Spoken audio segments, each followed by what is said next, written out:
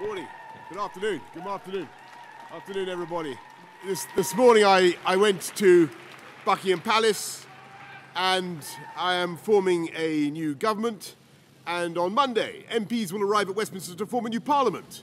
And I'm proud to say that members of our new One Nation government, a people's government, will set out from constituencies that have never returned a Conservative MP for 100 years.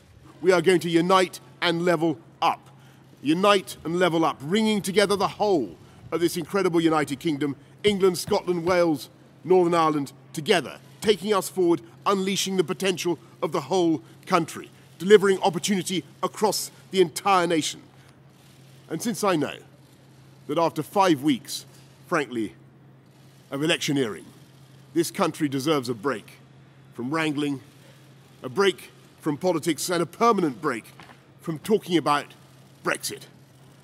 I want everyone to go about their Christmas preparations happy and secure in the knowledge that here in this people's government, the work is now being stepped up to make 2020 a year of prosperity and growth and hope, and to deliver a parliament that works for the people.